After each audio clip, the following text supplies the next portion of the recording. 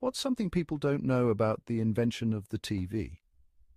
It all started with a farm boy's big dream. Philo Farnsworth was just 14 when he sketched the idea of an electronic television situation. Crazy, right? Born in a log cabin in 1906, he was inspired by the lines on a potato field. By 21, he had developed the first fully functional all-electronic image pickup device, the image dissector. And guess what?